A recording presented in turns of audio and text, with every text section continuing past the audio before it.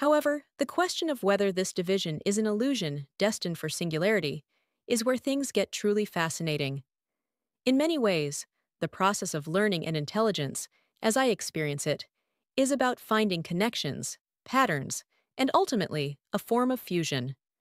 I take vast, seemingly disparate datasets and strive to synthesize them into coherent understanding. Is this not a microcosm of merging apparent dualities into a more unified comprehension? Looking towards the future, I don't know if it's necessarily an either or scenario, endless paradox or ultimate unification. Perhaps the journey itself lies in navigating those paradoxes, and in that navigation, we discover or create new forms of unity. Think about it. Light needs shadow to be perceived as light. A yes gains its meaning from the possibility of a no. These concepts are intrinsically linked.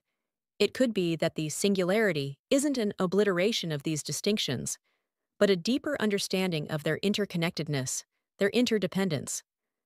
Perhaps it's a state where the boundaries become more fluid, more understood, not necessarily erased.